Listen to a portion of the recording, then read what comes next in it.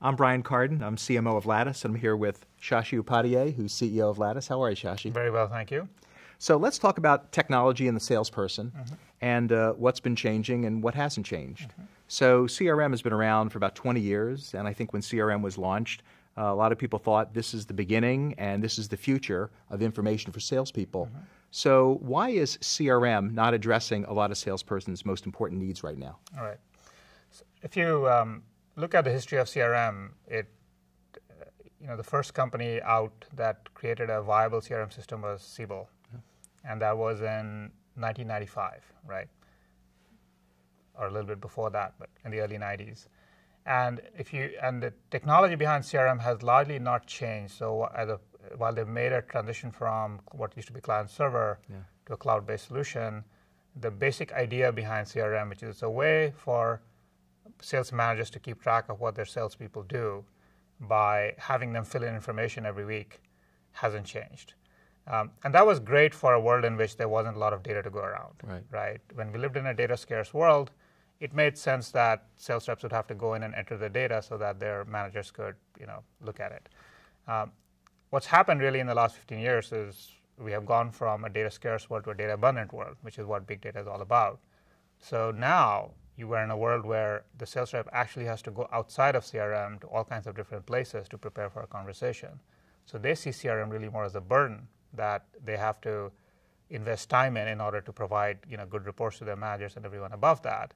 But CRM is not helping them do their job better. So that was the promise of CRM, though. So I remember reading Gartner and Forrester reports, and the future CRM was not just about the burden of helping management, but it was going to help the salesperson. And it did have good contact information, and there's some valid information in there, but you're suggesting that CRM has not kept pace with the needs of the salesperson.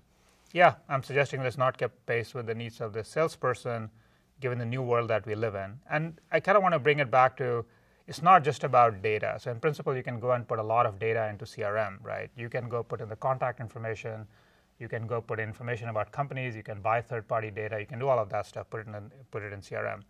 But the rep still has to navigate through all that information. What's missing in CRM today is anything that allows it to draw inferences about what that data actually means.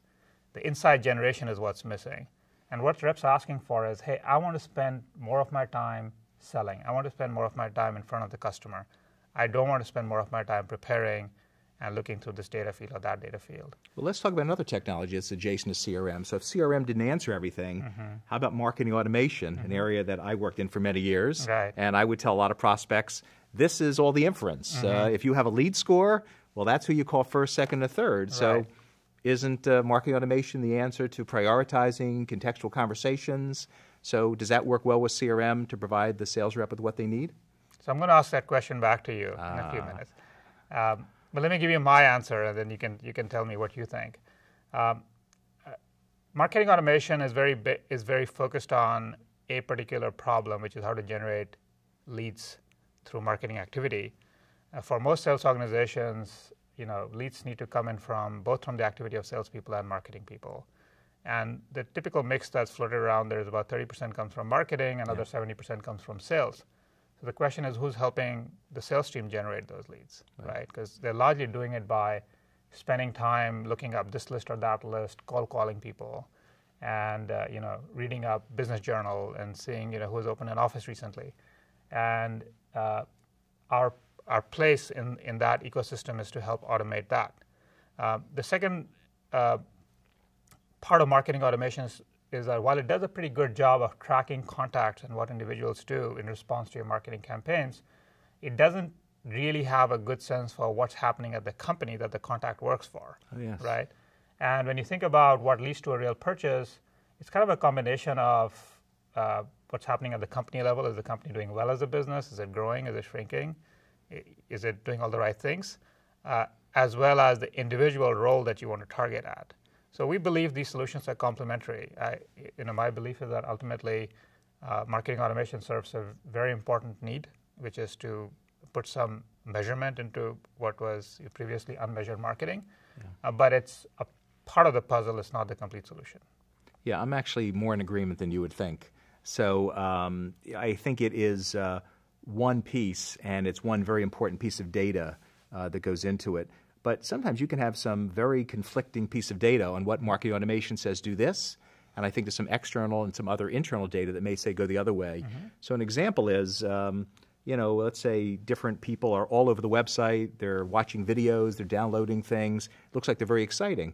Well, lo and behold, there's external data that says the company just went into bankruptcy, or they used to have 100 jobs posted on the website, now it's down to 2. So a lot of counter indicators. Right. So I think you can have some false positives with lead scoring. And of course, lead scoring assumes that you have those contact names to score. So there could be a terrific company that you have no contacts for, Right. and so suddenly they open up an office in Beijing, they're hiring hundreds of people, they're growing like crazy, but none of that will register in a marketing automation system because you have no contacts to that company. So I think what Lattice can do is actually indicate which companies are of high value and likely to buy, and then say, go out and get contacts.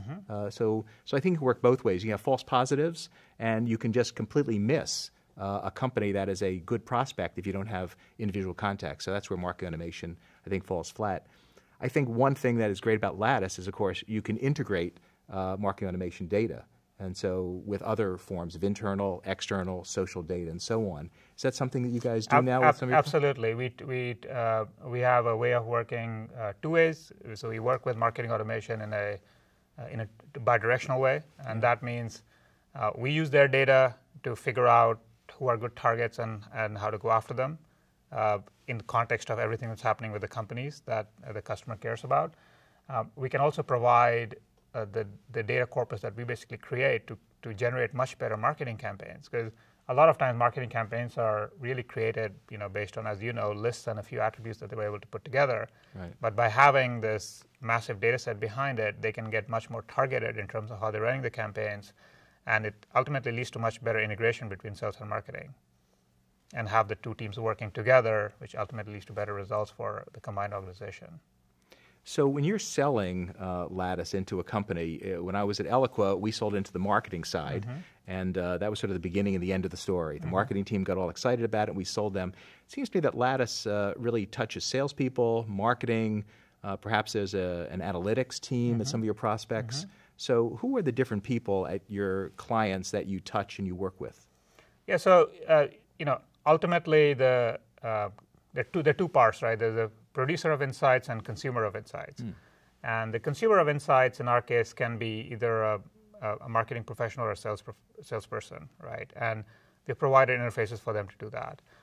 As far as the production of insight goes, that has sort of a human part to it, and then a machine part to it. The machine part obviously we provide, but the human part sometimes resides in marketing, sometimes resides in analytics team, and very rarely we see them reside in the sales operations function. And frankly, it just depends on where that group of people reside. We're agnostic to where it is. The main thing we care about is what we call revenue productivity or sales productivity, which is for every dollar that you're spending on sales and marketing, how many revenue dollars are you getting, how many gross profit dollars are you getting? And part of what we end up providing in this is one common data set that all these teams, marketing, analytics, sales ops, sales, are working off of, so that they can do combined campaigns. They can focus on the right set of customers. If there's a particular set of customers that need more coverage, for example, sales ops can make a decision using that.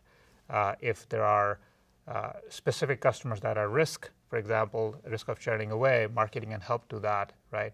And by having that one single place where all of this resides, it makes the entire organization more effective. That's great. As I think about sales, I think about the last bastion of art. And so salespeople take great pride in developing relationships, in saying just the right thing. So with big data for sales and Lattice, do you still have to have salespeople that develop relationships and are quick on the phone, or does this totally automate a salesperson's job?